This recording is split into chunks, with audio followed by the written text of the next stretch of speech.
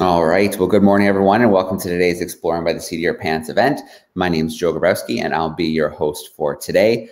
Today, we've got a really exciting event lined up. We are heading live to the spectacular tall ship Pelican of London, and we're going to get presented a wonderful summary of the findings of the DARWIN200 2021 voyage and the Great British Water Project. So over the last 13 weeks, the DARWIN200 ship has sailed all around the UK, doing all kinds of amazing surveys from plastics to whales, marine life, and everything in between. And we're really lucky today to have Stuart McPherson joining us. He is the DARWIN200 project lead. He's an award-winning author of over 35 natural history books and the presenter of numerous wildlife TV documentaries. And he's led dozens of expeditions around the world each year and even discovered 35 new species. So I'm going to bring Stuart in live with us now from the Pelican. Hey, Stuart, how you doing? Good morning. It's lovely to speak to you. Oh, absolutely, Stuart. It's great to see you. It looks like a beautiful day in London. Yes, the sun is shining and the water's great here. So no, all very good. Well, thank you so much for joining this joint event between DARWIN200 and the Great British Water Project, which is a project by the Hanson Charitable Foundation. Today, we're going to be presenting the results of the 4 main surveys that we've been undertaking around the UK. The teams on board, we've had up to 90 trainee sailors and young scientists on board the ship, and they've been undertaking a series of research projects studying whales and dolphins, seabirds, plastics, and sea search marine biology surveys. We're going to be presenting the results of all of those findings today. The ship is right behind me, and we're going to show you a little tour of her in a second. After we've covered the DARWIN200 results, we're going to look at the results from the Great British Water Box Project.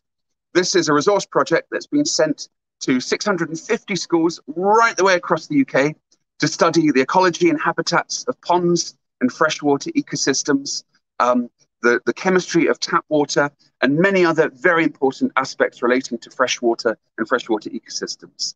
And we're very, very honoured at 11 o'clock to have Dr. Jane Goodall, one of the most inspiring and incredible environmental conservationists in the world, joining us. So she's going to be talking to us at 11 o'clock in roughly an hour. Firstly, before we go to the presentations, I just wanted to put out an enormous thank you to the sponsors that made all of these projects possible. The Hanson Charitable Foundation, the Avangrid Foundation, IMC, Credit Force, Sorocom, and City to Sea. We're immensely grateful to all of our wonderful partners for making this possible. Well, this is the ship, the beautiful and historic Pelican of London. She's a 46-meter long barkentine with 3 masts. The participants of the voyage, I'll just walk you down so you can see her. The participants of the voyage have been undertaking this journey, sailing the ship right the way around the British archipelago.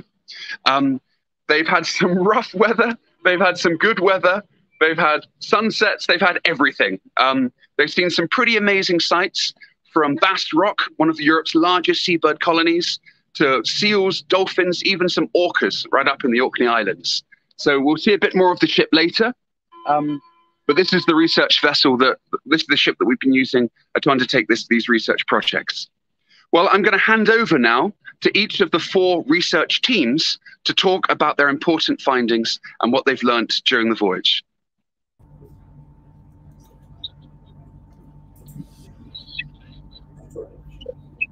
Thanks so much, Stuart. Hi, everyone. Joe Morley here from City to Sea. We are an environmental not-for-profit, and we run campaigns to stop plastic pollution at source.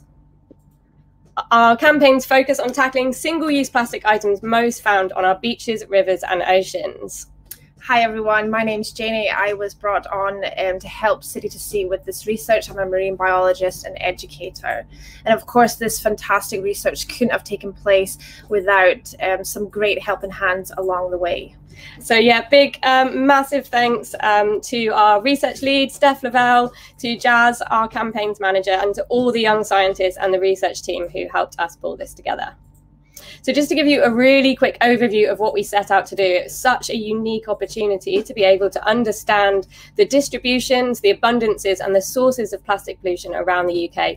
We visited some of the most remote islands and busiest ports, as well as a number of protected areas. So it's really important to be able to understand if plastics are making their way into the marine environment in these places.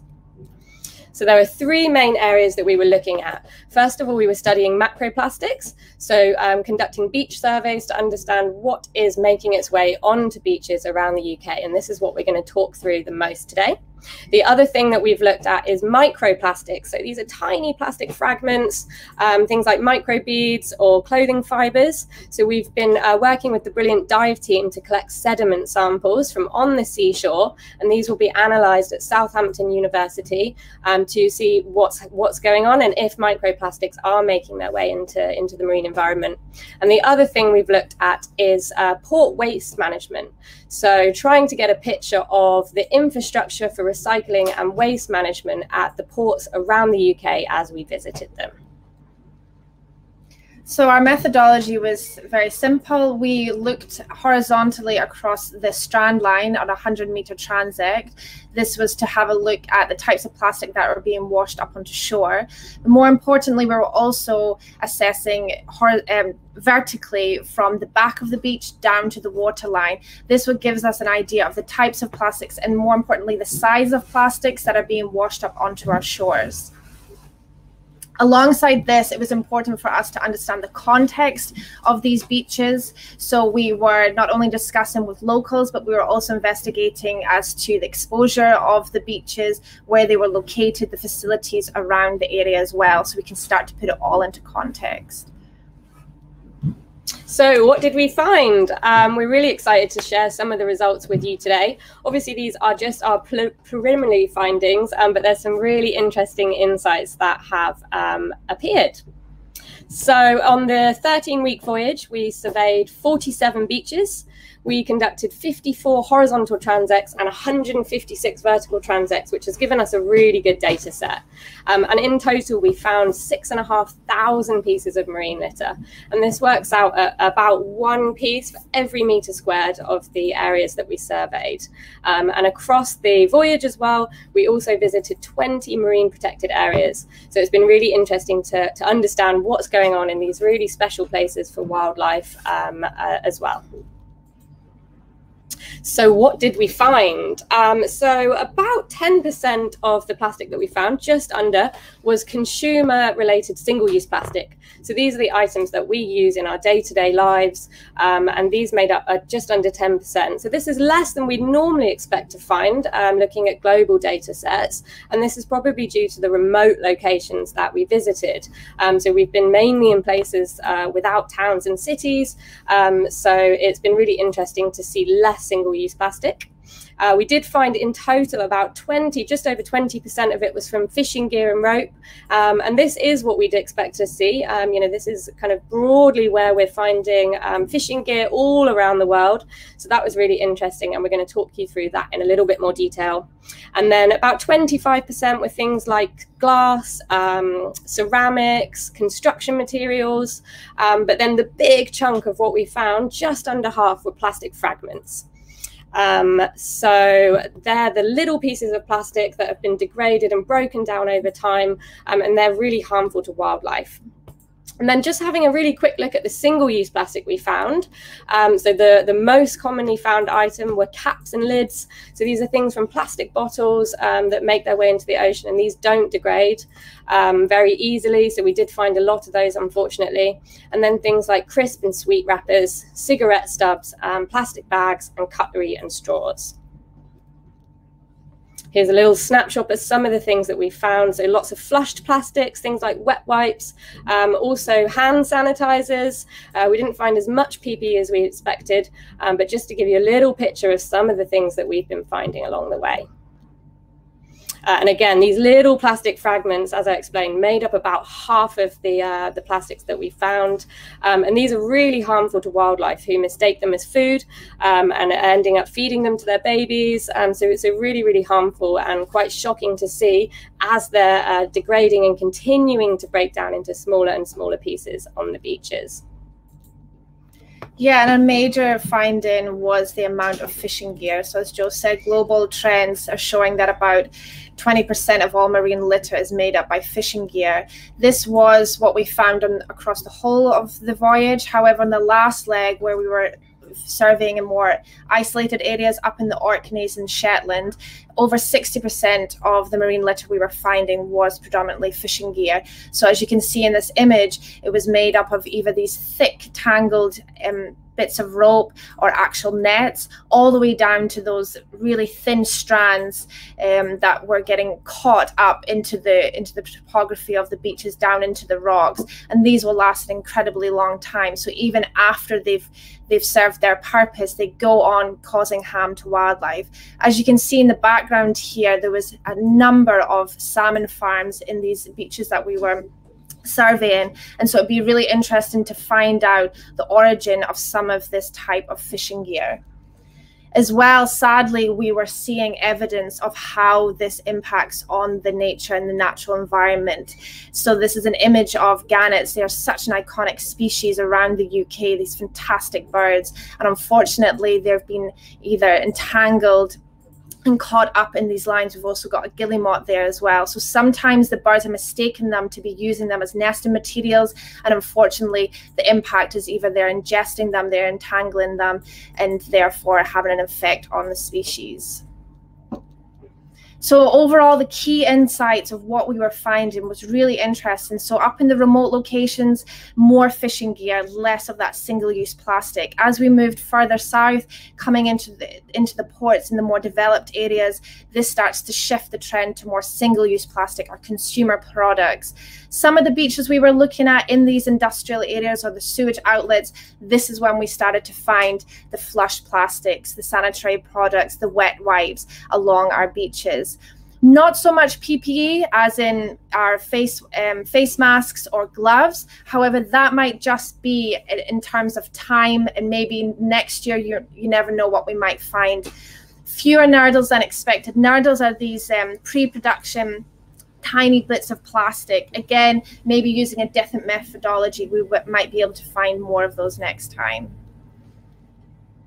Beach topography, this played a really important aspect to the types of marine litter we were finding. It affects how the beaches can be manually cleaned, but also, as you can see from this image, if you have a backwash of these stones, this is where your ropes are getting entangled in, and it becomes really difficult to actually physically remove this type of marine litter off of the beaches. So where do we go from here? Obviously, we've found out some really interesting information and data. And as an organisation, City to Sea will use this to shape our campaign strategy, to help us understand where we need to focus, to tackle some of these really problem plastics. And we'll also use this data, this amazing imagery, and the research that we've carried out to help push for much needed policy changes in the UK and around the world. We'll be sharing the data with other organisations and using this to really get the message out there and help to tackle this issue. And our research lead, Steph Lavelle, will also be writing a number of papers and using this data to contribute to her PhD to get this information out there and really help to campaign for change. And if you'd like to find out more about our campaigns or how you can reduce single-use plastic, then do visit the City to Sea website and find out more there. Thanks so much, and it's been brilliant sharing this information with you today.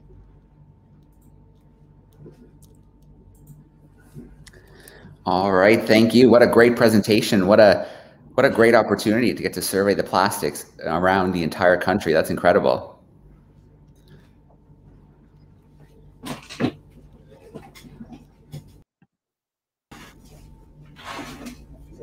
All right, so I know we're queuing up our next presentation. Here they come. Hello. Hey, how are you? Hello there. It's lovely to be here. Thank you for having me. Oh, of course, of course. Thanks for joining us today. So I guess I'll just get straight to it. 1 second. Yeah, if you pop up the presentation, I'll keep my eye out for it. And it looks like it might be here already. Let me check. Yep, we're good. Brilliant. So hello everyone. So today I want to talk to you guys about the seabirds that we found on this incredible circumnavigation of the UK on this Darwin 200 voyage by myself, Vikram Mali. So before I tell you about what we found, let me tell you why we should care about seabirds. Now, seabirds are an incredible indicator about the ecosystem health of many geographic locations that may seem disconnected, but in fact, due to these astonishing migration routes that these seabirds undertake each year, they're actually quite dependent on each other. For example, the Manx shearwater undertakes migration going from our beautiful British shores down to West Africa, further down to Patagonia, going up the Caribbean. And there was an Arctic tern that was data logged from the Farne Isles, an area that we ourselves sailed through, going down to the Southern Ocean and then east to the Indian Ocean, showing how these geographic locations that look so disconnected are very much part of one major ecosystem. Therefore, showing how seabirds can provide us a fantastic snapshot about the status and the current biodiversity found in many locations around the world. From the surveys that we undertook, we found 16 different seabird species, and a further 2 were found outside of these surveys. The surveys were undertaken in many locations across the British Isles. To further summarize and give you more of a contrast between the different locations, I divided them into the southwest coast, the north coast, and the southeast coast. Across these sections, if you like, we found that there are 2 species that were ubiquitously found throughout the range in very large numbers, quite regularly actually, such as the common guillemot and the northern fulmar. The latter of which we believe the reason they're doing so relatively well is because they've associated fishing boats with food resources, which is a fantastic example of how some birds have adapted themselves to benefit from our presence. Of course, this is a double-edged sword, as the fishing industry is also causing a lot of these seabirds to become decimated because of bycatch and so on. In the northern coast, we found be large numbers of Atlantic puffins, great skuas, Arctic terns, and black guillemots. Unfortunately, due to the fact where our boat was, we very much underrepresented coastal birds such as the Arctic tern and the black guillemot, and favoring more pelagic species such as the Atlantic puffin and the great skua. In the southwest coast, we found razorbills to be a lot more abundant than in any other section, if you like, of the surveys that we did. In the southeast, kittiwakes and common terns were found to be in great numbers, and we believe these to be due to the large colonies that are found in the Northumberland coast, as well as the very well monitored colonies of common terns in the Forth Isles. The very iconic gannets is actually doing really well in the UK. In these surveys, we found them to be quite sporadic in that when we found them in great abundance, and this is due to the incredibly gregarious behavior. And whilst they're uncharacteristically sedentary, they're actually quite, they do travel large distances every day, forage for food. An average gannet would travel up to 230 kilometers, but they are known to travel up to distances such as 500 or so, showing how dependent locations which are so vastly far away are actually quite held together by these species. There are other species that were unfortunately not as well represented. This is due to the fact that, like I said, we are a lot more pelagic, and that we weren't really picking up many coastal birds because of a lot of our surveys were done in the open water. So species such as the herring gull, common gull, all of these species listed here weren't as well documented that we couldn't really find any discernible patterns throughout the area. There are other seabirds as well that were found outside of the survey, such as the black-headed gull and the Arctic skua. The Arctic skua we know to be in decline throughout the region, and this is quite sadly due to many threats that I'll go on to later on, such as resource depletion. From the fishing industry, for example, they are causing many of the food resources that these birds are so dependent on to become depleted or almost decimated in certain areas. Bycatch is a real problem for a lot of these seabirds, and that they get caught in these nets. These nets that are often also used as nesting materials, as Joe very eloquently showed back in the plastic presentation. Climate change is also a very real problem due to the fact that there's a certain mismatch between temperatures and daylight hours, which cause their migrations to become to become ill-timed and causing a lot of these breeding generations to become decimated, as well as not as productive as they could have been. And it's because of all of these many problems that 23 out of the 24 species of British seabirds found in the UK are threatened, at least at a national level, according to the RSPB. What we can do in the future is perhaps have better coordination between the wintering and breeding ground sites of these amazing birds. Like I said, this will require massive coordination throughout the earth because of these incredible migration routes they take. It'd be great to apply a much more circular economy to the fishing equipment from the fishing industry, so that these ropes aren't found in the sea at such large quantities, and perhaps also save the fishing industry a lot of money as well. So there's possibilities for a win-win scenario here. An increased monitoring and protection of spawning sites for many of the food resources would be incredibly helpful to achieve a much more sustainable future as well. Thank you. I guess we might not have any time for any questions, but thank you very much. All right. Thank you, Vikram. Great presentation, and great to see examples of those species that you saw along the way. Thank you so much.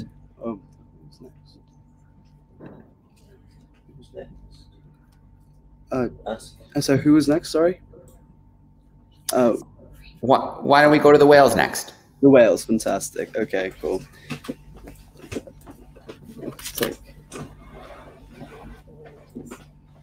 All right, here comes our team now. How are we doing today? We are good. I believe we need a Joe for this as well, who's coming in on another. Absolutely. Let me bring Joe in. Hey, Joe, how you doing? Oh, Joe, can you unmute for us? Hello. Hey, Joe, nice to see a fellow Joe in the call. Lots of Joes today.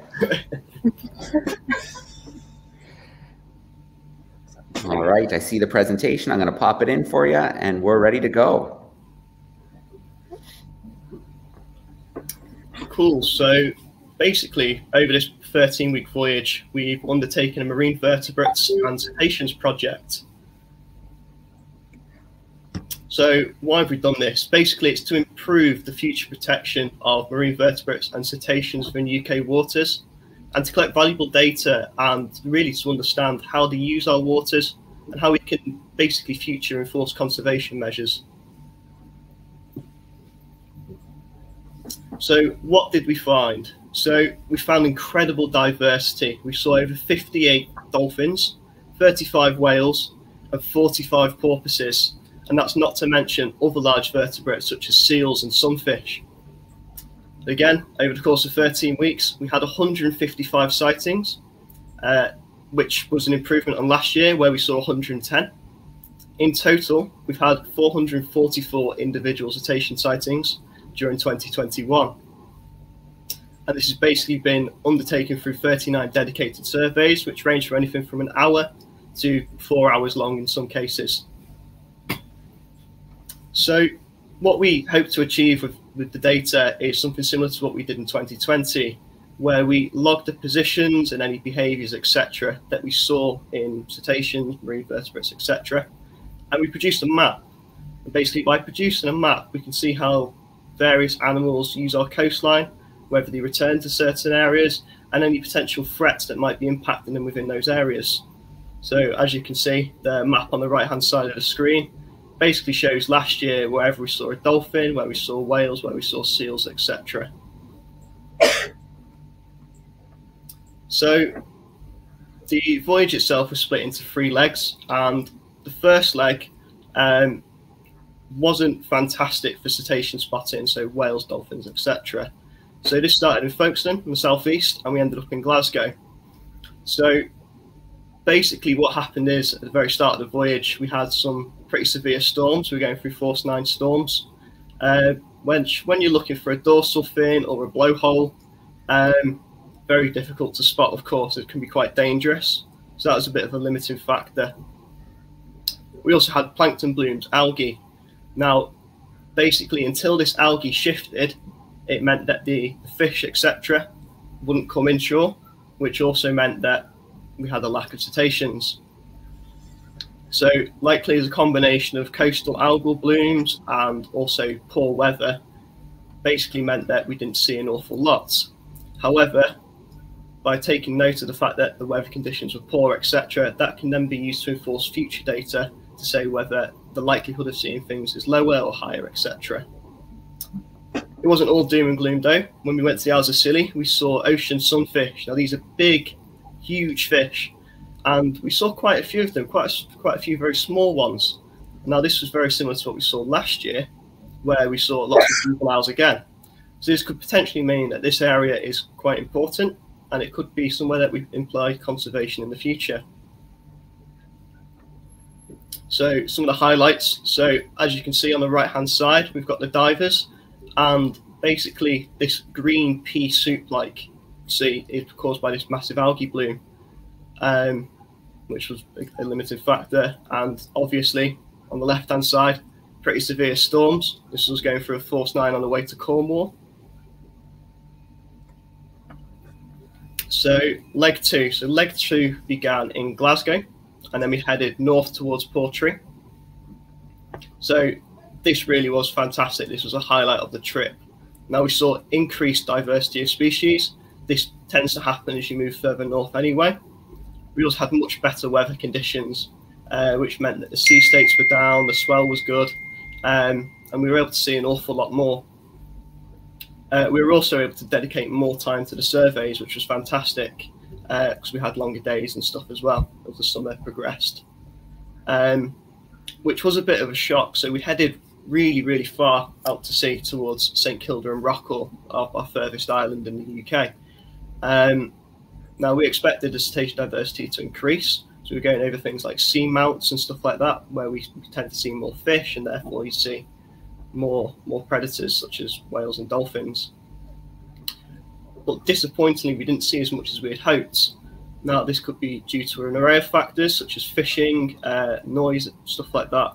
We were shocked to see when we went to Rockall that there were 3 very large fishing trawlers operating within the vicinity, which wasn't great.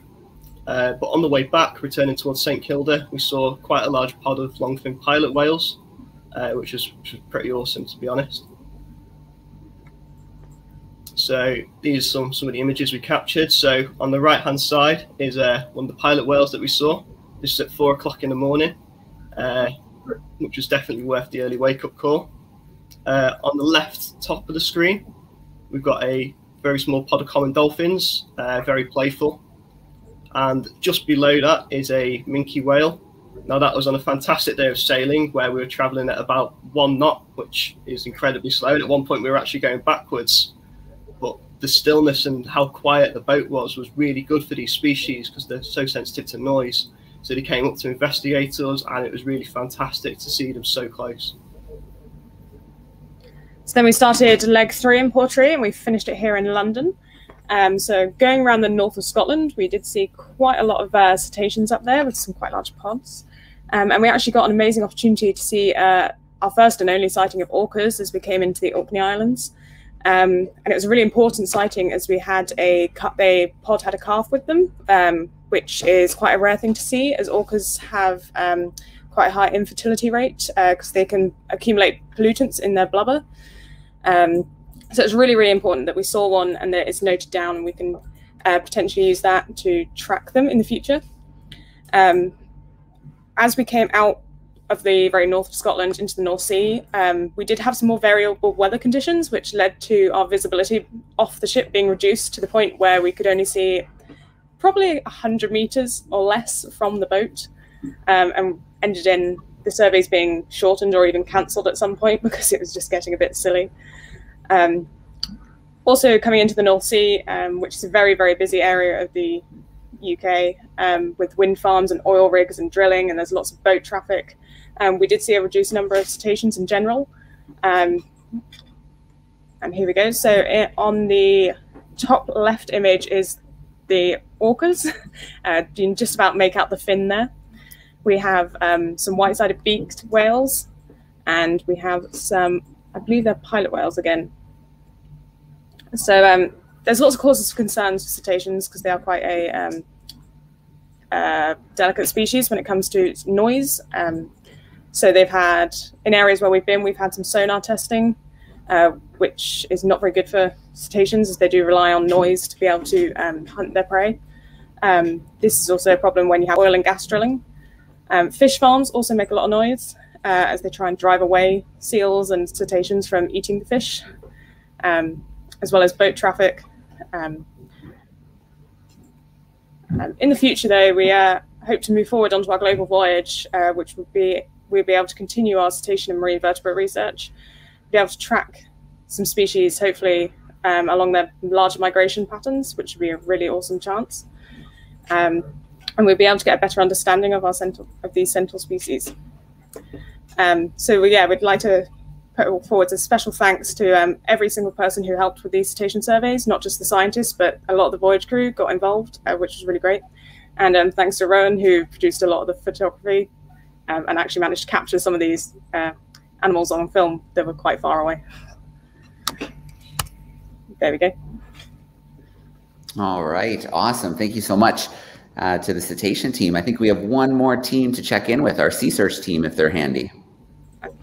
We've got two more teams. Two more teams, all right.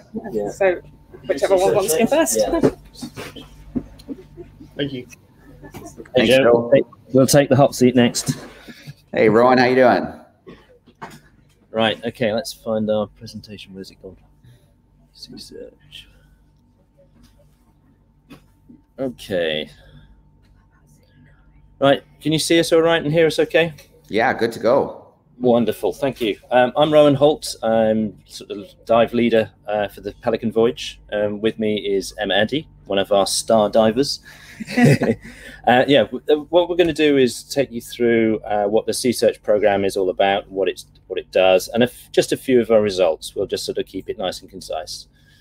So what Sea Search aims to do, it's a citizen science project that involves recreational divers.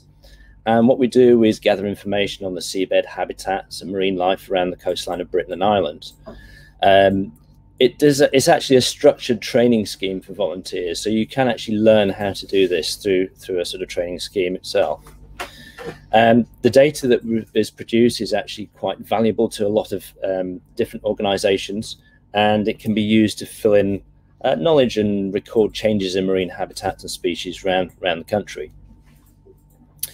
Overall, what the information is used for is for management decisions and conservation activities from people like government bodies who want to protect sort of various bits of seabed around the coast. The UK coastline does suffer from various impacts, and just a few slides here of what actually has happened or is happening from day to day. You know, we have overfishing, where too much fishing is done in any particular one spot. There are bycatch problems as well, where the non-target species are brought on board and then just killed or discarded. And also some of the fishing gear that is used to catch our fish is actually very damaging to the seabed. Some of it is dragged along the seabed, and the left-hand side of the slide here shows some very delicate sea fans which can get just basically smashed off the bottom by this sort of gear. There's other bits and pieces that we're looking at, things like habitat destruction, obviously pollution, litter, and we've been mentioning plastics quite a lot in these presentations, and even just shipping itself can cause disturbance or has problems associated with loss of cargo or fuel contamination, that sort of stuff. And more recently, there's an awful lot of wind generation from windmills being stationed at sea, and whether that has a negative impact or not is something worth investigating. Other little problems that we come across, some different sorts of scales, non-native species, and by that I mean species that have come in from a different country that then flourish really rapidly in our own sort of sea areas. And there's things like this slipper limpet on the left and sargassum or wireweed on the right, which is really sort of vigorous growing plant, seaweed, that can overtake a lot of native species. There's also the bigger sort of global environmental impacts that we're looking at, and Sea Search data can pick out some of these. Things like new species that might have arrived naturally from the south that like the rise in sea temperature. And there's also things like the disappearance of various species that may find themselves in water that's too warm. We're also expecting changes in the climate itself, with greater increases in number of storm conditions. And that picture on the right there shows the southwest coast being eroded away by huge storms. The data that comes out of Sea Search has been really useful and has been used to designate various marine protected areas. So we can actually come up with marine nature reserves based on Sea Search data. Also things like sea fisheries boundaries, where you get zones protected from actual fisheries operations, and things like dredging in the approaches to harbours can be limited or carefully controlled, again based on Sea Search data. I'll hand over to Emma. I'm afraid we haven't got our map sorted yet. It's in prep, but Emma will give us a little rundown on the on what we've actually managed to do. Okay, so throughout our voyage this year, we've had a total of 10 participating divers, and they've come from all over the UK. We were fortunate to have at least 5 divers on each leg, which meant we had quite a few people in the water, lots of eyes to look around, see everything that's down there, and also help out with quite a few of the different things we did. A number of these divers were already Sea Search trained, but we managed to get 4 people trained up throughout the voyage as well, so that's great, so they can go home to their local areas and continue doing their Sea Search. Our dives lasted probably around 45 to 60 minutes, and with that it kind of meant we added up a lot of hours with our diving. So in total, with all of our divers together, with all of the dives we did, we managed 192 dives. Throughout the voyage we managed to get in the water a good 36 times, and every time we did, we created a Sea Search survey, and that all of that data is going to be submitted into the databases. As part of the dive team, we've also been doing some sediment core samples. So this is something that Joe and Janie from City to Sea mentioned earlier. We were able to take some big cores of the sediment underwater to be taken away for a microplastic study. We also did a small sediment sample for the University of Chester, which I think are probably looking at a similar issues with the microplastics in the sediment. So, yeah. Great. Right, I've got just a few basically pretty pictures of the sort of different habitats and communities that we saw when we were diving. And being divers, one of the things that we really like to see is look at reefs, whether they are natural reefs, like this one here with a really luxuriant kelp forest growing on it, or sometimes artificial reefs like on wrecks. But some of these reefs are actually amazing. This one in particular is in the southwest of England on the Scilly Isles, but there's all sorts of different variations on themes here. That's how, just to put a diver in for scale, trying to get through a kelp forest is actually quite difficult. You do get a little bit stuck at times, but there's an awful lot of wildlife that lives on the kelp and on the seabed underneath the kelp forest itself. Things like this is a little sea slug. Tiny little animal, only about the size of your little fingernail, but these sea slugs are beautifully coloured. They have really bright yellow stripes and things on them, and we have lots of different species that are really cool. And sometimes we've found areas that are in a little deeper water where there's really strong tides flowing. You get these things which are soft corals growing everywhere. Now these soft corals are called dead men's fingers because they look a little bit like sort of ghoulish rotting hands, which is not particularly pleasant, but they're actually really, really pretty to see. And some of the seabeds around the tide-swept areas in Scotland are particularly rich for these really amazing sort of beds of soft corals. We also had a look at a few shipwrecks, and these again have things growing on them. And there's a sea fan there at the top of the picture, that sort of twiggy-shaped thing. That's probably at least 100 years old. They're very, very slow growing. And then these other sort of dead men's fingers, different sorts of soft corals as well, covering the wrecks. Sometimes we encounter sort of large and very recognizable species like this edible crab. This was a real monster. It's about yeah, he was huge. I remember putting my hand as close as I dared to him just to kind of see how big the claws were. Yeah, I think the biggest one we saw. But yeah, it was probably about 9 or 10 inches across his body. And then there's things that we looked at on sediment seabeds as well. So off the rock onto sand and mud and gravel, that sort of stuff. And there's a picture of Emma holding up an Arctic clam. Now this clam is probably somewhere in the region of a couple of 100 years old. These things are really live a very long time, and they live just underneath the sediment surface. And they're so slow growing, but it's the equivalent of something like having the age of an old oak tree. So these things survive and live for a long time, but also very vulnerable to dredging activities. Other things we found on sediment, things like these big starfish, quite big predatory animal that will sort of wander around, and it actually eats smaller starfish. And then down in deep water, we get down onto really thick, gloopy mud.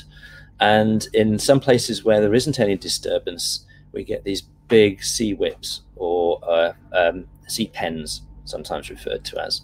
They're filter feeding animals, but they live just poked into the sediment surface and look really cool and quite big. A few other bits and pieces. There's a cat shark or dogfish. You can choose your name for this species. It has so many common names, but they're really quite nice to see. And one of our little specialities we've been seeing a lot of are these little tiny cuttlefish, which are really pretty. They're about the size of the end of your thumb. And if you annoy them, they squirt a little bit of ink at you and then zip off. So they're quite hard to follow and very hard to photograph. Quite an interesting habitat we looked at in Scotland were merle beds. Now, merle is a calcareous pinky red seaweed. And this is Kerry, one of the other divers, picking up a little fragment of it. And in ideal conditions, where the water's really clear and there's a little bit of flow and it's not too murky, this merle grows all over the seabed. But it's actually quite a rare habitat now, so we were fortunate enough to be able to find some of this. Other weird things that we did see, some areas in the Scottish sea lochs, they have very dense brittle star beds. All these things here are filter feeding. There's a sun star there, and it's kind of obvious which is the sun star, surrounded by millions of brittle stars. But these are quite rich areas, and there's various other things that live amongst them, such as this dahlia anemone, amazingly colourful anemone there, that's just sitting there filter feeding and catching prey. And finally, some of these charismatic species turn up underwater if we're lucky enough. There's a young seal pup here who turned up just to see what we were. So that was a quick snapshot of diving around the UK. I'll leave you with that seal. Cheers, Joe. Thank you. Oh, all right, amazing. Well, as a diver myself, I love seeing those images. I wish I could have been out there with you. It looks absolutely incredible. But Rowan, we're going to come back your way shortly. I'm going to pop back on deck with Stu for a moment here. Hey, Stuart, how you doing up there? Very good. Well, I just want to say a massive thank you to all of the research teams for those wonderful presentations. To everyone listening, all of that data, all of that information is actually on the DARWIN200.com website. Click on 2021, and there's interactive maps that are going live in a couple of hours, literally today, where you can click on and see all of those amazing findings with photos from each of those research teams. So a massive thanks and congratulations to all of the researchers. Well, it's now time to talk about the next project, which is the Great British Water Project, generously funded by the Don Hanson Charitable Foundation in partnership with Aquafor and City to Sea. Over the last couple of months, 650 of these wonderful boxes have been sent by the Don Hanson Charitable Foundation to schools right the way across the UK. They contain an enormous range of resources and activities. They're huge boxes full of different bits and pieces for the children to undertake different experiments. The projects contain everything from surveying pond life to exploring the chemistry of tap water to looking if there's acid rain affecting different parts of the UK, and many other interactive projects and activities. And all of that data is already live on the hansonbox.org website, which you can go and see, www.hansonbox.org. as the data is quite complex, we've actually prepared a 15-minute video. Then we'll immediately after that hand over to Dr. Jane Goodall. So here's a brief overview of what the schools, over 2,200 students all across the UK, have achieved through the Great British Water Box Project. So, Joe, if you would mind playing the film. British Water Project was undertaken by the Hanson Charitable Foundation in partnership with Aquafor and City to Sea. Specially made Great British Water Project resource boxes were sent to 650 schools across the UK to undertake a series of experiments to investigate the chemistry of drinking water, the importance of freshwater habitats and ecosystems, the water cycle, and plastic pollution in our riverways. Over 2,200 young students have taken part in the activities so far, and about 500 sets of results have been sent in. The following is a preliminary overview of the findings of 5 of the main activities, namely a survey to investigate pond life across the UK, an analysis of the chemistry of rainwater to establish if acid rain still impacts parts of the UK, the blind taste test to investigate which water type children prefer the taste of, out of regular tap water, bottled mineral water, or filtered tap water, an 11-in-1 chemical analysis of tap water samples, and a plastics artwork competition to drive creativity. Further data sets continue to flood in from schools. For those schools still taking part, please do continue to send your results over the next term in the lead up to the COP26 United Climate Change Conference, when the final results of the Great British Water Project will be presented. Schools across the UK took part in surveying their pond life to assess the biodiversity of ponds across the country. The basic methodology involved making 15 sweeps of a pond net, each sweep being approximately 1 metre long at different depths, in an attempt to get a representative sample of the life in each pond. All schools were given a pond net and an identification guide in the form of the 2020 Local Safari book, which the Don Hanson Charitable Foundation sent to each school last year. The schools that took part documented nearly 2,600 individual animals in their ponds. All surveyed ponds contained animal life. 36 different animal types were recorded in ponds across the UK, but surprisingly, most ponds contained very different assemblages of animals. Prior to the survey, it was assumed that ponds would show relatively similar assemblages across the UK, with a few outliers, but this proved absolutely not to be the case. While 4 animal groups stood out as the most common, namely backswimmers, tadpoles, water snails and dragonfly larvae, they were by no means in every pond.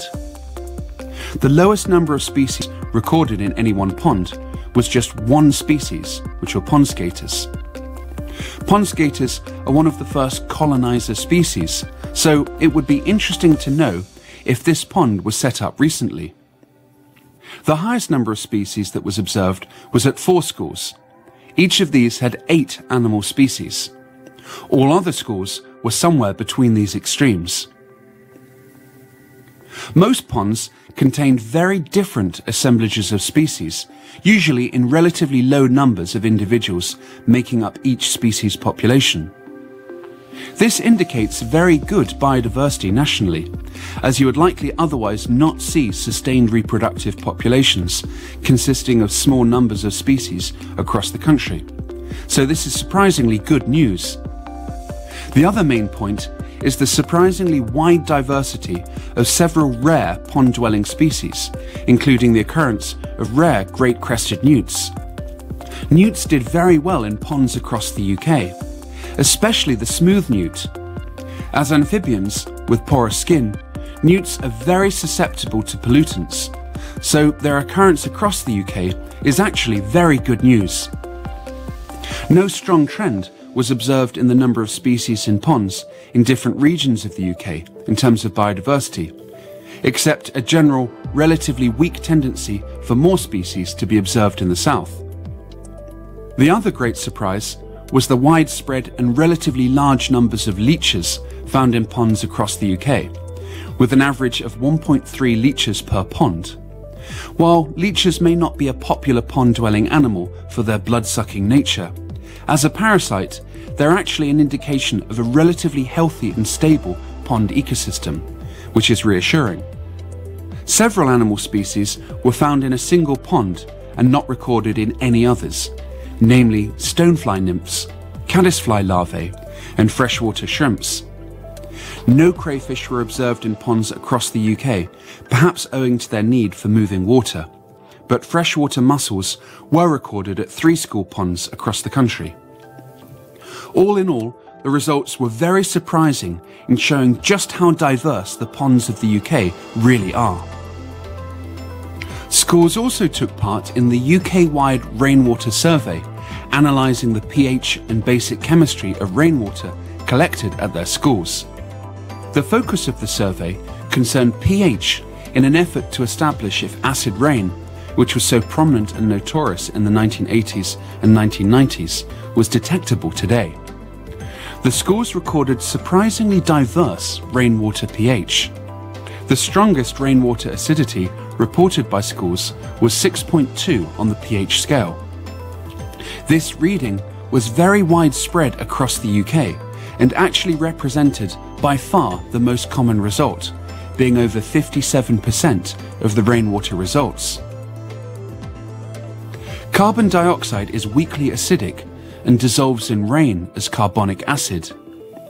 This mild acidity is more or less the natural pH for rain, which usually varies from low 6 to 7 on the pH scale. The great surprise of this survey was the recording of alkaline rain, with readings of 7.2 pH recorded at approximately 10% of schools, and 7.8% pH recorded at 6% of all schools. The occurrence of mildly alkaline rain was not expected, and is often the result of emissions containing calcium or sodium. The rainfall chemistry tests revealed an interesting correlation between hardness and the higher alkaline readings. While not absolutely consistent, we did find a general trend that the harder the rainwater, the more alkaline the readings, which is to be expected.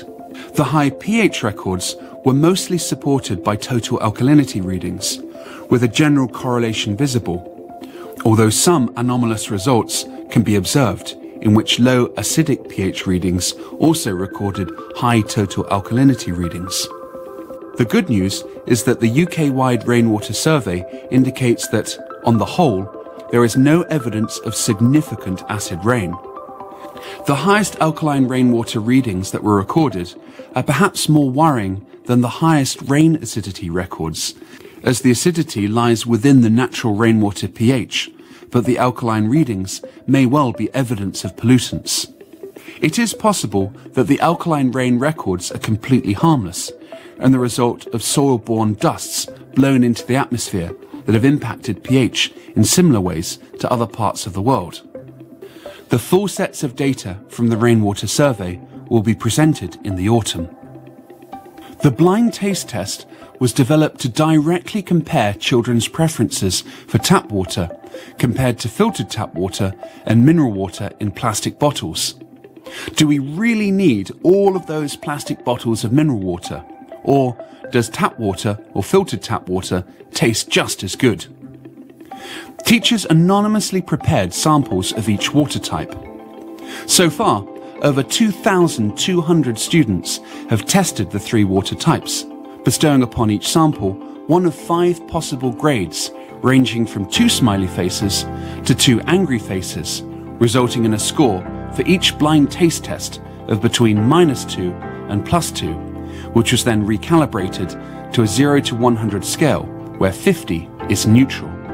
The clear hero of the preliminary results, we're pleased to report, was tap water, in relative and absolute terms. Tap water was rated the best tasting water in just over half of all blind taste tests done, with an absolute satisfaction rating of 66.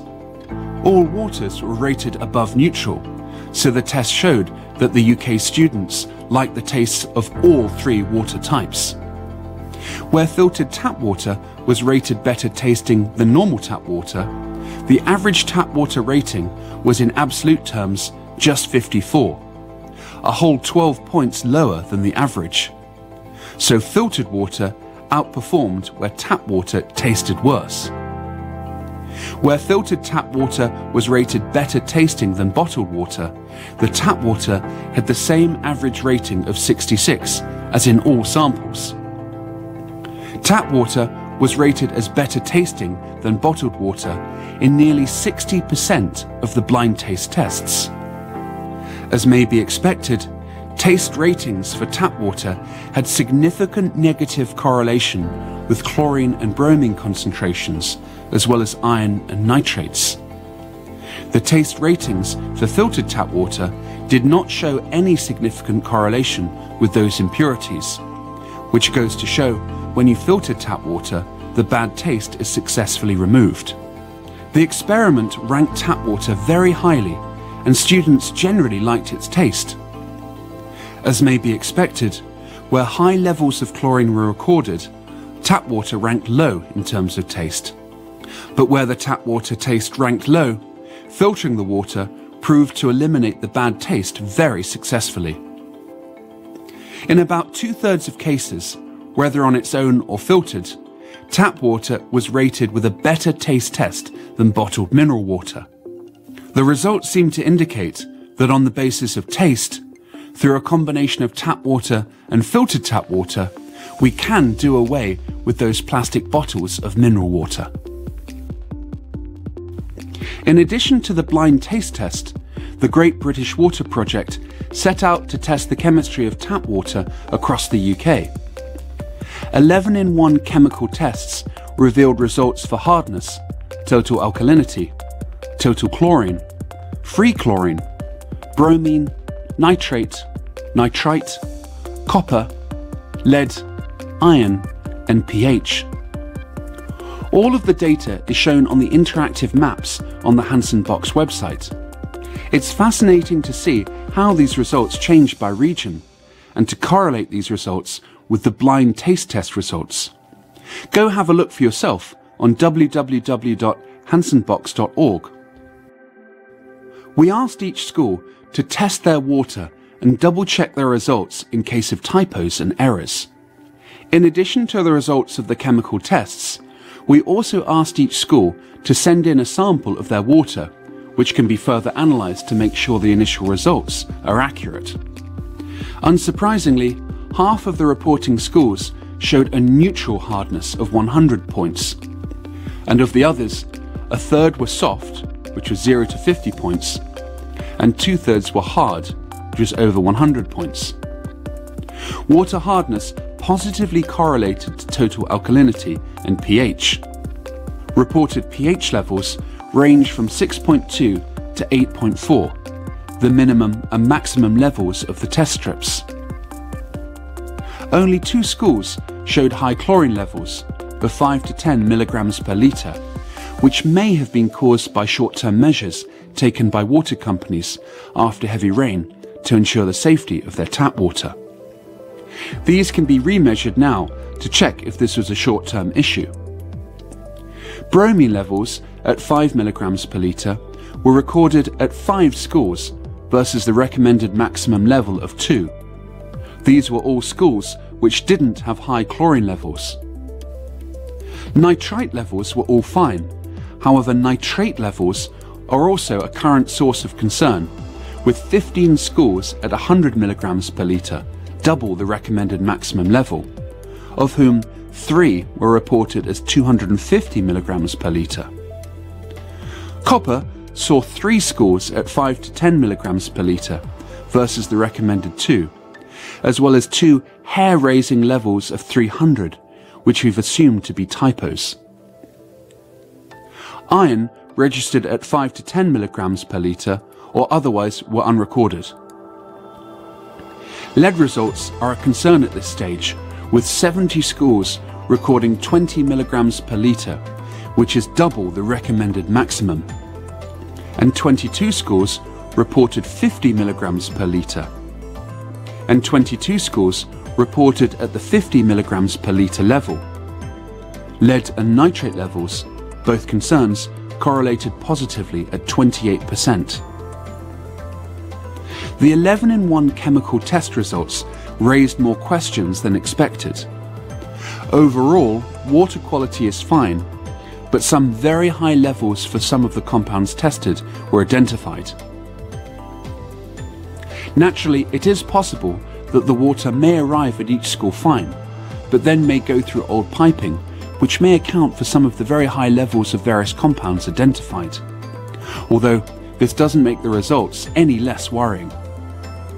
We're going to analyse the findings in greater detail, then present an update when all of the final data results are launched later in the year.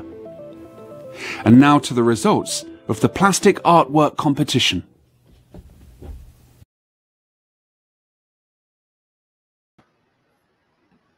All right, what a great summary video of just an awesome project, taking a look at our waters. Really cool. Well, our next guest joining us needs no introduction, but I'm going to give one anyways. We've got Dr. Jane Goodall, who's joining us.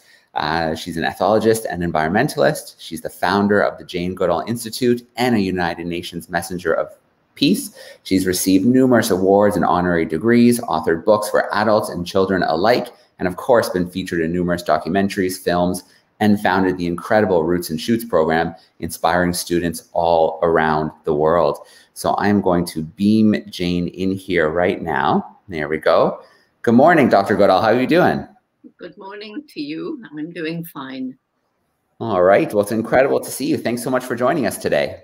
I was listening to that summary of the water, which fascinates me a lot, because this problem of water and tap water around the world, I've learned so much about it in my travels, and it is a huge, in some cases, a huge problem. So it's amazing that these young people are getting the opportunity to be exposed to these kind of ways of testing the water and learning about the water, and especially that we don't need all these plastic bottles. But, you know, let me address all of the, in this extraordinary Darwin project. And I have to start off by thanking Stuart McPherson, because wow, what an incredible, amazing series of events and programs and investigations and results you have launched, basically single-handed the idea. And so I want to start off by congratulating you on giving all these young people such an extraordinary experience. And I'm so envious. And thinking about the last journeys that you've all been on these beautiful, amazing ships, and the survey of the plastics and the frequency of whales and dolphins, and the biochemistry of the water, and there was something else which I can't remember. Let's see. Oh yes, the seabirds. And I think, as everybody knows now, there are major problems confronting us today. And in fact, some scientists are going around saying it's too late, we can't make a difference, we're on a downward trajectory, we've got climate change, we've got loss of biodiversity. And while it's definitely true that we have all these problems, it's not too late. We've got this window of time. But the great thing is that in this window of time, it's desperately important that everybody takes part, that everybody understands that the way you live as an individual can impact the world. Of course it wouldn't if it was just you, but it's not just you. There's more and more and more people around the world understanding that every day that we live, we make an impact on the planet. And it was because of so many young people losing hope when I was going around the world lecturing before this pandemic that I started the Roots and Shoots program that was just alluded to. And the young people in all continents were saying they'd lost hope because we've compromised your future. And we have. We've been stealing your future. We've created the world that you're growing up into. And when people say, oh, it's their responsibility, it's not, it's our responsibility. And we can go back several generations and almost since the Industrial Revolution, or perhaps the Agricultural Revolution, humans have been upsetting the balance of nature. And, you know, there are these problems that we have to overcome if we're going to get through, as we must, and we can. And first of all, we've got to alleviate poverty, because if you're really poor, you're going to cut down the last trees because you're desperate to get more land and grow crops to feed your family or to make money from charcoal. And you're going to start overfishing because, again, you're desperate to feed your family or make some money. And if you're in an urban area, you're going to buy the cheapest food. You can't afford to ask, is it cheap because of child slave labor or unequal wages? Did it harm the environment? Was it cruel to animals? You're going to buy the cheapest just to survive. And then, of course, on the other hand, we've got to do something about the unsustainable lifestyles of so many of us. So many people have way, way, way more than what they actually need. And it was Mahatma Gandhi who said, this planet can produce enough for human need, but not human greed. And then finally, we have to think about growing population numbers, which I'm told is a sensitive subject, but it's fact. There's over 7 billion of us on the planet now, and already natural resources, which are finite, are being used up faster than nature can replenish them. And it's predicted there'll be closer to 10 billion in 2050. So if we carry on with business as usual, then I don't know what it'll be like. So we have to change. And I think this pandemic has helped people understand it's our disrespect of nature and animals that's landed us in this terrible situation with the pandemic affecting people all around the world. And that it's desperately important that we reach a new kind of relationship with the natural world and with animals, and realize that animals are sentient beings. So I wasn't planning to say any of that. And really and truly, I want to be much more interactive with you. I want to hear about how it's been to be on this ship, how it's been to be involved in these projects, what you've learned. Has it changed the way that you'll behave in the future? Has it changed perhaps your idea for your career and what you want to do in the world? And I know 3 Roots and Shoots members have taken part. And I don't know, Stuart, how many of them. I know 2 of them were on a previous leg of the journey. And one of you should be right there now.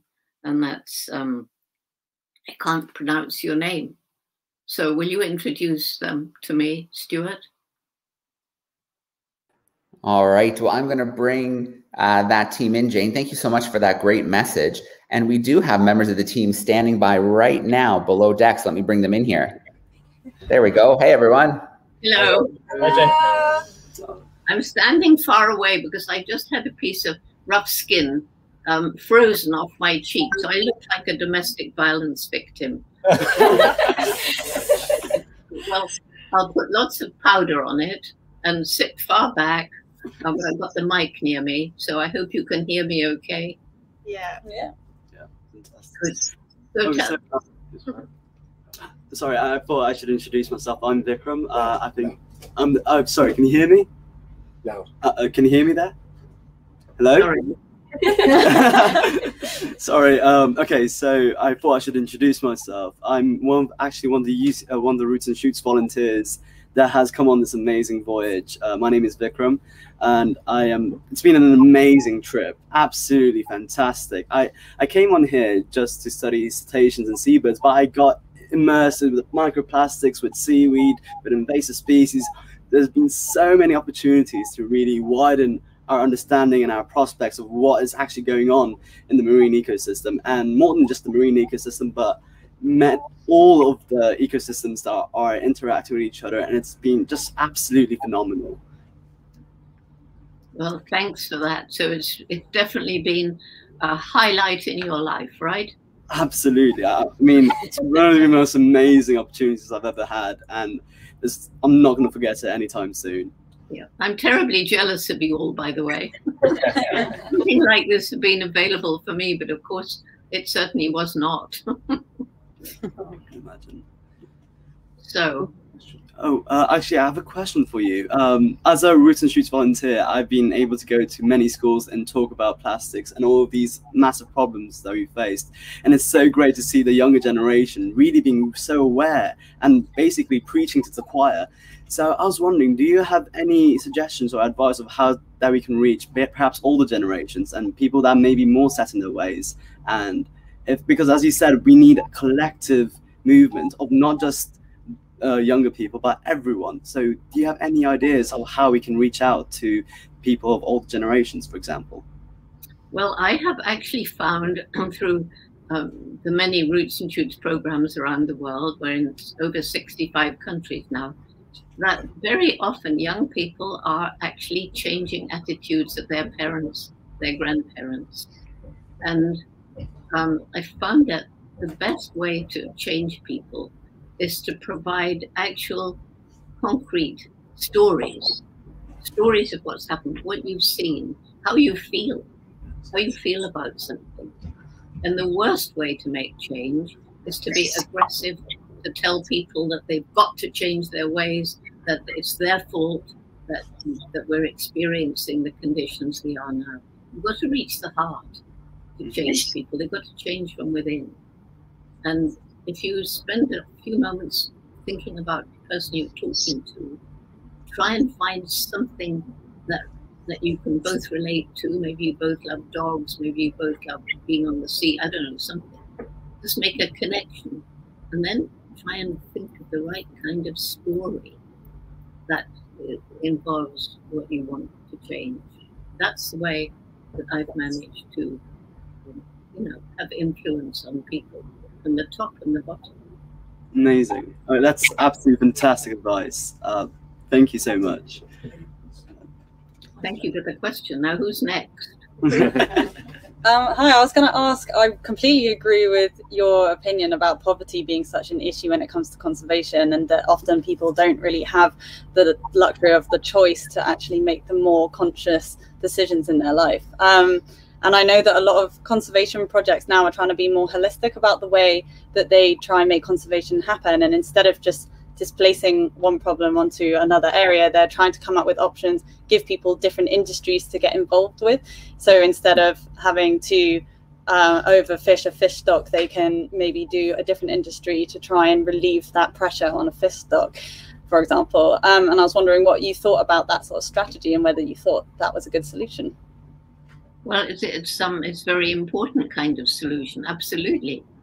And when I first went to Gombe to study the chimpanzees back in 1960, before so many of these problems had surfaced, although they were underneath, they were going on all the time. It's just got worse and worse and worse with more and more people and more technology and so on. And in 1960, Gombe was part of this great ecosystem of forests that stretched right across to the west coast in equatorial Africa. And by the late 1980s, Gombe was a little island of forest surrounded by completely bare hills, more people than the land could support, too poor to buy food from elsewhere, struggling to survive. And that's when it hit me.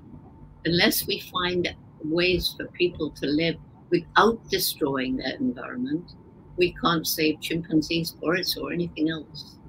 And so we began our program, which is called Takari, which is helping people find alternative livelihoods that work with and not against nature, and introducing things like permaculture, regenerative agriculture, and agroforestry, instead of just clear cutting, which caused terrible erosion and mudslides and actually wiped out whole villages in the area. So now it's completely changed. And we spend quite a lot on keeping girls in school beyond puberty, giving them scholarships, because it's been found that all around the world, as women's education improves, family size tends to drop, because, you know, most women don't want 10, 12, 15 children. That used to be the norm in that part of Africa. And once they have some access to family planning, they can plan out the family that they can afford to give a good education to, and they want to. So that's not really answering your question, but in fact, it's very, very important for people to find other ways of living. You can't just say, you can't go on fishing here if they don't have anything else to do. And in some cases, this leads to horrifying results because of climate change. Just look at some of the films about Bangladesh, where their entire country is slowly being eroded away by rising sea levels. And I think it helps one understand that all these different problems are interrelated. And we can't just tackle one. We've got to tackle them all. And fortunately, there are people working on all these different aspects that have led to climate change and loss of species. And what's really important, which one of the things that Roots and Shoots tries to do is to bring young people together to solve problems. And so if we can find ways of meshing together the people working on the separate problems so that they see how these problems all interrelate, then we'll have a better world, because we are doing a lot. And it's not all doom and gloom. And there are incredible people doing amazing things. There's projects that restore nature to places we've destroyed, animals rescued from the brink of extinction. And, you know, so much good and positive is happening around the world. And we need to give space for that in the media, not only the doom and gloom, because the doom and gloom makes people lose hope. And if you lose hope, why bother to do anything? I mean, if it's not going to help, why should I bother? Why should I work? Eat, drink, and be merry, for tomorrow we die. So it's not all bad news. And a message for all of you is to share the good news. I have one more question for you, Jane. I've actually been a big fan, massive fan of your work, and hearing your stories about Flo, Greybeard, David, Frodo, all these amazing chimpanzees has been incredible. I was wondering, is there one chimp that you found had a lasting, like, had the biggest impact on your life? And yeah, of course there is. You've already mentioned him. Here he is. Frodo. David Greybeard. Oh, right. And the first chimpanzee who lost his fear of this peculiar white ape who didn't go to their country. I mean, we are the fifth great ape. I don't know if you all know that, but biologically, we are the fifth great ape. So it's us with chimps and bonobo sharing 98.6 of DNA we share with chimpanzees and bonobos. Next on the line comes gorillas and then orangutans. So that's the progression of the great apes, and we're one of them. David Greybeard taught me that chimpanzees use and make tools when I saw him on that famous day fishing for termites. And that gradually, as we learn more and more about how chimps behave like us, kissing, embracing, holding hands, patting one another, males competing for dominance, swaggering with their hair bristling, shaking their fists, looking just like some human male politicians. And, you know, sadly, they have a dark side like us, capable of violence and war, but they also have a loving and compassionate and altruistic side. And so they've helped us. And David Greybeard really led the way. They've helped us to realize, first of all, we're different. What makes us most different? I think the explosive development of our intellect, which is at least partly triggered by the fact that at some point in our evolution, we developed this way of speaking spoken language or symbolic language. So that means we can teach people about things that aren't present. And, you know, we can't imagine any group of animals, although they're way more intelligent than we used to think, right down to the octopus. I'm sure most of you have seen my octopus teacher, and if you haven't, do. But, you know, I mean, we've designed rockets that go up to Mars, and the little robots been crawling around taking photographs of it. And we've seen the photographs of Mars. At one time, we thought maybe there'll be life, will support life as we know it, but now we know it's not true. We've only got this one little precious green and blue planet. And how come the most intellectual creature is destroying its own home?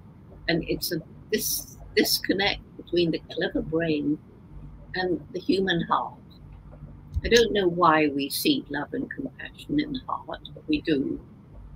And I think it's only when head and heart work together, work in harmony, that we can attain our true human potential and lift ourselves out of the mess that we've made because of greed, because of ignorance. A lot of it's ignorance, and people wanting power and money, and having a wrong definition of success. Success shouldn't just be about acquiring more and more wealth and more power. It should be about acquiring a decent life where you can look after your family or be looked after by your family, and having time to understand the beauty and the wonder of nature. So that's where I'm aiming. We have to start somewhere. Jane, I just No, go ahead, squeeze one more in. I just really wanted to personally say thank you, because I remember reading about you when I was a very small little girl and being so inspired by your work. And so it's an absolute honor to speak with you and to see you today. I just wondered if you had any personal advice or some of the hobbies you do to stay motivated, because conservation can be a very heavy topic, and as an educator myself, it's trying to keep that motivation and hope going. Is there anything that you do to unwind and to keep the motivation going? Well, I don't think I'll ever lose my motivation, because I'm passionate. I care about the natural world. I care about animals, and I'm very obstinate, and I won't give up. And I'm like one of those dolls that you push over and it comes back upright. I simply won't be pushed down as long as I live. And I don't know how long that'll be, because I'm already nearly 88, so come on. As long as I live, I will go on fighting. So what do? Concentrate on the good news. When you feel down, and of course we all feel down, I do. Often you can't read about some of what's happening and not feel depressed. But then think about people who are fighting, sometimes giving up their lives to put things right, to protect the forest, the indigenous people, and the Amazon, many of whom have been killed also in Nigeria, trying to protect the forest or other habitats. Think about the successes. And also, you know, I've found that people aren't aware of the wonders of nature. I mean, I remember going through an airport, the airport in America, and I noticed that there was 2 sparrows up, they've somehow come in, you know, they do in some airports, and it was a female, and they were courting. The male had seen a crumb on the ground, and he kept coming to try and pick it up. And as he flew back up because somebody walked by, she was fluttering her wings expectantly, and of course he didn't have it. And finally, on the 4th effort, he managed to get that crumb and feed her. Now that was a beautiful little display of nature and animal behavior, and nobody noticed, nobody stopped, nobody looked. Everybody's spending time on their stupid cell phones and iPads, looking at video games, you know. So if you keep your eyes open to the wonders of nature, wherever you go, plants coming up through the paving stones, birds doing special things, all that helps you keep going because you realize it's worth saving, it's worth fighting for, and you're not going to give up.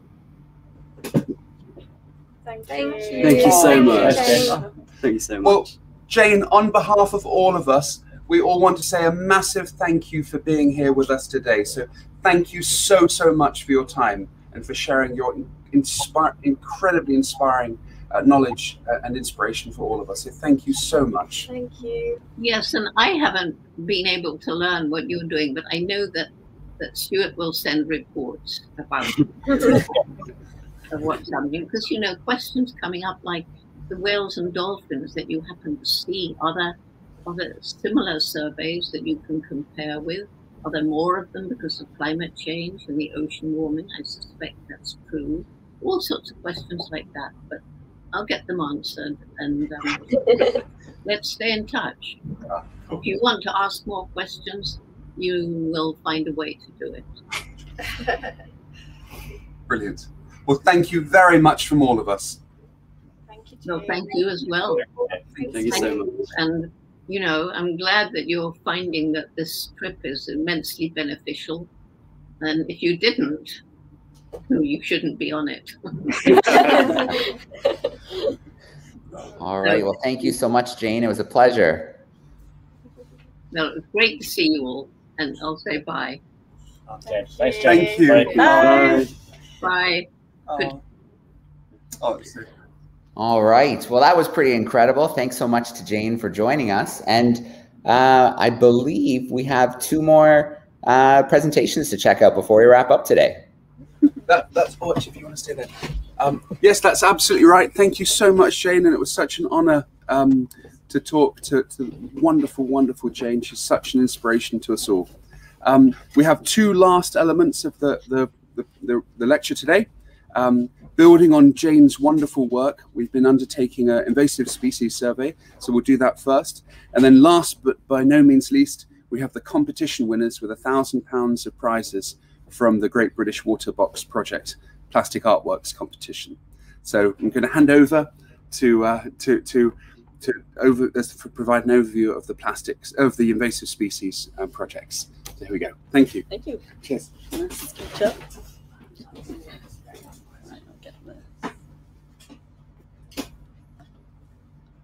Oh, sorry, that was my bad. Are we ready to go, Joe? Yeah, good to go. Okay, great. Well, hello, I'm Hannah Whitman. I am the science coordinator for Seize Your Future on board for the 3rd leg of this voyage. And amongst other things, one of the surveys I led was for the invasive species search. So this is for the Capturing Our Coast project, which is run by many different organizations, such as the Marine Invaders the Marine Biological Association and Marine Conservation Society, amongst many, many others, collaborating together to collect data about invasive species around the UK coast. And they currently have quite a lot of holes in their data, so we have come along to try and solve this. Hi, I'm Paul Brazier, a marine ecologist. I've joined the DARWIN200 science team to just provide assistance in all the different sort of streams of science that's going on. Yeah, so on this project, we the way that the Marine Invaders data project can be collected is designed in a way that is called citizen science, which means that you can get anyone involved in this. They don't have to be a scientist, just led by scientists and guided by them. And so we were able to get a lot of the Voyage crew people on board the Pelican involved, which is really nice and gave us a really great opportunity to make this more of an educational thing as well, and really open the door to a lot of people to these marine threats and what scientists are doing to try and monitor them and combat them. So in order to sort of provide us a good understanding of where the invasive species are, we've been able to cover all 3 legs of the voyage. Why do we collect this data? Well, the invasive species are quite important in as much as they can be very impacting either economically or on the ecology of marine sites. And so we need to identify the pathways that those invasive species come into the country by, and the best way to do that is by identifying where those species are and then looking further forward as to how they're arriving. Some of them can be particularly damaging, and so if we can identify the pathways, we can avoid any future sort of introductions of invasive species. So these are you can see on your screen now some of the species that we've been looking for on the intertidal, and indeed the divers will identify them through their sea search as well. Some of these, such as the wakame and the wireweed, can grow very rapidly, can cause considerable smothering of native habitats, if you like. So they can actually replace some of the native species that we'll find along the coast. Other ones, harpoonweed, the hookweed, also can sort of smother seagrass beds, for example, because they grow up very rapidly. The carpet sea squirt is particularly notorious for smothering aquaculture oyster farms, for example, which can severely influence the productivity of those farms. And it's to be seen whether it will spread wider onto other aquaculture sites, which can cause considerable economic damage locally. The leather sea squirt and the orange-tipped sea squirt sort of can sort of influence the local ecology. They tend to sort of backfill areas of space where other local species might be present. And then the New Zealand barnacle is not considered really as damaging, but it's very highly abundant and is a very useful indicator. In this particular voyage, we found where the limits were of its spread, and so that's a very useful indicator of the sort of pathways that might be bringing these introduced species in. So on the voyage, in total, we managed to do 21 surveys. It's really great because obviously there's only so many times during the voyage where we got to shore and had an opportunity to do this. And within those 21 sites, there were actually just 2 sites where we found invasive species present, which is quite nice. As Jane was saying, it's nice to focus on the good parts, to know that we aren't finding that invasive species, although they may be on man-made structures, aren't spreading into these open shores, the rocky shores around the UK. So that's quite nice to see that the northern regions, especially in northern Scotland, where other studies have seen that they haven't spread yet, that we can also confirm that we weren't finding anything much further north. And it makes quite a lot of sense that we did find the invasive species on the south coast, as that is known as really the sort of landing point for a lot of the invasive species coming into the ports, coming up from Europe, and then they slowly, gradually spread north once they're introduced on the south coast. It seems to be the general trend. So the 2 invasive species that we found were wakame and wireweed. So wakame is probably something that people know, as it's in Asian cooking a lot, and you'll see it in your sushi and things. And so it's native in Asian waters, but in our waters, it has become quite invasive. So it was introduced in the 1980s, thought to be introduced on shipping hulls and also from mariculture. And then that has slowly become more and more established, and it's been found as north. I think it's got to northern England, but it hasn't been found anywhere in Scotland yet.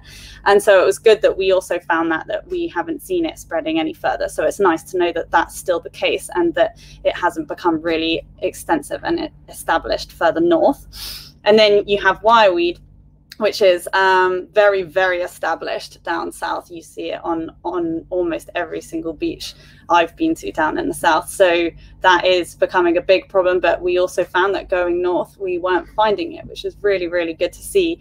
It has been found as far north as, I think, just north of Glasgow, on a couple of beaches and a couple of locks there. But we weren't finding it on the open shores, and definitely up in Orkneys and Shetlands, which haven't really been touched too much by invasive species, we were finding were completely clean as well. So that's really nice to see.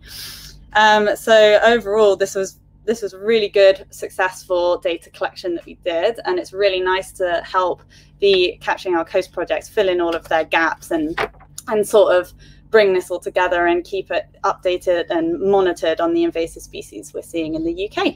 So thank you very much. Thank you.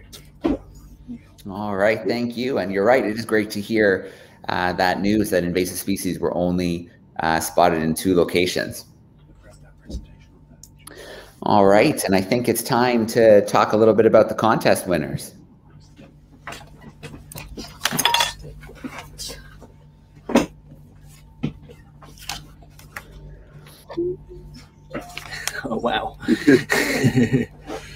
Beautiful. All righty, Joe. Is that coming through okay? Yeah, nice and full screen. Looks good. Wonderful. Well, one of the projects in the Great British Water Project box, which was sent out to 650 schools right the way across the country, was that they had to visualize the amount of plastic that 1 bottle a week generated. The Hanson Charitable Foundation supplied them with recyclable bags.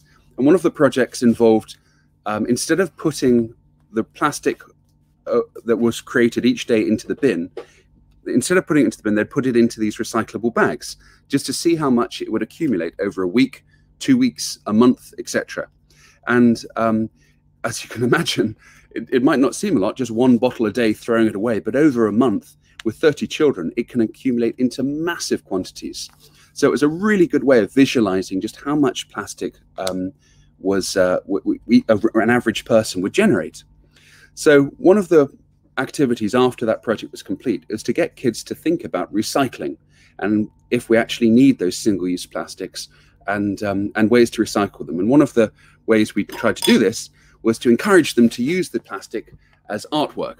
So across the UK, all over June and July, children right the way across the country have been creating amazing pieces of artwork out of recycled plastic to try and get them to think about recycling. And these are the top winners out of hundreds and hundreds. The Don Hanson Charitable Foundation generously awarded £1,000 in prizes. First prize being 300, second prize being 200, and third prize being 100. Then 10 runner-ups of £40 each. So these are the winners out of all of those hundreds of entries. And I should say a massive congratulations to all those that entered, because the entrants were incredible, and the amount of imagination and the amount of thought that went into these artwork competition entries was incredible. The very first place the trustees at the Don Hanson Charitable Foundation agreed on belonged to Grove Primary School. They created a really large, about 2.5 to 3 meter long vessel made out of plastics, which symbolized a journey into the future where we have a more sustainable future with less plastic. So the decision was that this received first prize place, also for the sheer amount of effort and thought that went into visualize this. So many, many congratulations to the students at Grove Primary School. The second place in the competition was awarded to Denstone Preparatory School for their wonderful abstract art piece using coloured cut bottles. The trustees thought this was so imaginative and looked really, really great. And obviously it must have been a huge amount of work with all those children cutting up the bottles and making these. So a very, very big congratulations. All of the prizes are going to be awarded in vouchers so that the students and the teachers can choose educational resources for their classroom. So many, many big congratulations to Denstone for winning second place. The third place was awarded to St. Simon's Roman Catholic Primary School for this really beautiful piece of artwork. The trustees thought, well, we're all unanimous in thinking that there's so much thought and care went into the design of this particular piece of artwork. If you look carefully, you'll see these circles are the tops of various different plastic bottles and plastic containers. And it might not be apparent at first just how big this piece of artwork is. You can see these Pepsi bottle tops there, which makes you realize when you see those, it's well over a meter and a half in width. So this was a lot of work and a lot of effort. And we could visualize all of the children sorting out the different colors. So a very, very big congratulations for the third place for St. Simon's, the students at St. Simon's Roman Catholic Primary School. The runner-up prizes, which are really fantastic as well, went to the following 10. In no particular order, all of them came joint runner-up prizes. So Mellor Primary School made this fantastic, there's a little fox if you see down there on the right, and the trustees loved the fact that this little fox was not only artwork, but actually functional and had a lettuce growing in his top. So they thought that was very imaginative and many creative, as well as the totem pole and the tower next to him. St. Mary's Island Church of England Primary School was awarded this runner-up prize for this beautiful rainbow as well. The trustees thought, again, this was very imaginative and must have taken a great deal of work to select out all of those colours and choose the different plastic bottle tops and pieces to make this this beautiful recycled artwork. The next runner-up prize went to the Barbie boat, because this was not only inventive but functional, and I think Barbie seems to be really enjoying her journey in a pool here at Graysbrook Primary School. So the trustees all agreed that this definitely deserved a prize. So many congratulations to the students at Graysbrook, for imagining a wonderful boat for Barbie. I think it's anything any respectable doll would be proud of. Oh, this was a wonderfully imaginative one. There were several entries from Lord Darwin's School of creating hedgehogs and hedgehog homes out of recycled bottles. We chose this particular photo, but there were about 10 in the sequence. So we just wanted to emphasize that all of the wonderful children that created these recycled hedgehogs all deserve equal award and equal credit. We thought this was the nicest photo of all because this particular little hedgehog was coming out of a hedgehog house. So this is a very imaginative use of plastic bottles. So congratulations to the students at Lord Darwin's School. I would never have thought of turning a plastic bottle into a hedgehog. So many congrats to the students. This wonderful, I believe this is a koala bear from Freethorpe Community Primary and Nursery School. Again, what an amazingly imaginative design, making a koala and also positioning him in his correct habitat up in the trees. So we loved the arms made of multicolored bottle tops. And if you look carefully, you'll see that they're all beautifully color coordinated and symmetrical. And again, the amount of work and effort that must have gone into this really is wonderful. So Freethorpe Community Primary and Nursery School must have some very talented art students. So many congratulations. This particular entry as well at Great Bradford's Junior School also really impressed the judges, not just because of the artwork and the thought involved, but the fact that it actually shows some of the problems that we're trying to address. You can see they've actually used bits of netting to explain some of the issues that oceans face. We all know that by 2030, it's believed that there'll be more plastic in the seas than fish and marine life. So we thought this entry really shows not only a beautiful piece of artwork, but thought behind the artwork. And I have to say also with this entry, there was a series of beautiful pieces very similar from the entire class. And all of the students that entered their entries all collectively win this award. So well done to all of the artwork from Great Bradford's Junior School. Oh, the trustees also loved this big turtle, and particularly his googly eyes made out of, I think, washing up liquid bottle tops. So big congratulations to the Castle Primary School for their wonderfully imaginative turtle and all of his different appendages made out of bottles and bits of plastic. So again, who would have thought you could make a turtle out of bottles? So again, a very imaginative, very imaginative entry indeed. And I think this might be the last one. Last but not least, the trustees loved this colourful tree made out of, or perhaps a bush made out of all of the different bottles and bits of cut up plastic. Again, who would have thought that you could create such a colourful piece of artwork out of recycled bits of plastic? So many congratulations to the students at St Simon's Roman Catholic Primary School. I believe this was a different class from the previous one. So I'm sorry, there's one last one. Oh, there's two more, okay. Crowsthorne Church of England Primary School made an entire wall of plastic fish, which the trustees loved, all individually painted with little plastic eyes as well. So we thought this, again, was an amazingly imaginative entry, and we love the wall that the teacher created to display them all. It's a beautiful artwork and a beautiful way to display them. So many congrats to the students at Crowthorne. And I think this really is the last one now. St Mary's Island Church of England Primary School sent us these photos, knowing that we were on the tall ship Pelican of London, connected in the DARWIN200 project, connected the Great British Water Box Project. So we loved their very elaborate and colourful sails. We've already spoken to the captain of our ship here to see if we could make some beautiful, colourful sails just like this. We'll have to see what he says, but it's a very great way, and we hope the students can test these boats out in a pond or pool and see how well they sail. We'd love to hear how they get on. So many, many, many congratulations to all of these incredible designs, and yeah, many congratulations to all of the students that took part. These are just a handful of hundreds and hundreds of entries from right across the country. So many, many congratulations. Amazing, Stuart. I don't envy the trustees at all having to make those tough decisions. Those were some pretty amazing projects. It was pretty amazing.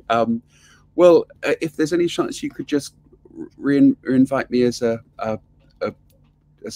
presence, Joe, I just wanted to say a massive thank you to all watching. Can you see me at all, or not so much? Oh yeah, you're right here, right front center. Oh, perfect. Okay, sorry. Well, that concludes our results event. Just to really emphasize a few last points, all of the data from DARWIN200 is available on www.darwin200.com. We have interactive maps that will be going live shortly, literally in the next couple of hours today, and you can click on each map and click on each of the data points for all of the different surveys you've heard about today, and you'll pop up with windows and photos and text bits which the wonderful research teams have worked so hard to prepare. Same with the Great British Water Project box resources and activities. If you go on www.hansonbox.org/water, all of the data is there and results are coming in. So to all schools that received the boxes and haven't yet submitted their result sheets, please continue to do so. We're going to finalize all of the data sets by the autumn and release it properly before the COP26 conference. So to all schools still undertaking the activities, please do keep sending your data in, and we'll put your data onto the maps so you can see how your results compare nationwide. And the very last point from me today is that, just a reminder, the essay competition for the Great British Water Box Project finishes in October. So please do continue sending in your essays. We've already had hundreds of incredible and very interesting and imaginative and thought-provoking essays coming through. So we're hoping students, when they get back after the summer holidays, can create a few more essays and complete the essay competition. That also, as you may remember from the documents, have £1,000 in prizes. So we really encourage students to get thinking and get creative and put forward their entries. Well, from all of us on the Pelican of London and from the Don Hanson Charitable Foundation and the Great British Water Box team, we all say a massive thank you for listening and watching, and we sincerely look forward to all meeting again and doing another presentation in the future. Keep posted on the DARWIN200 and Hanson Box websites, and we look forward to speaking and providing more information shortly. So thank you so much for listening during this event, and in particular, a very, very big thank you to the wonderful Jane Goodall for joining our event today, and also to Exploring by the Seat of Your Pants for making the entire event possible. So thank you, Joe, for doing this today. Amazing, Stuart. Well, again, a huge shout out to you. A shout out to the whole team today for joining us. Of course, to the amazing Jane. Absolutely incredible way to start the day today. I feel like we've just scratched the surface of this incredible 13-week voyage. So I'm heading to the website later today. I'm looking forward to the updates. Stuart, thank you so much, and to everybody on the Pelican. Thank you. Have a lovely day.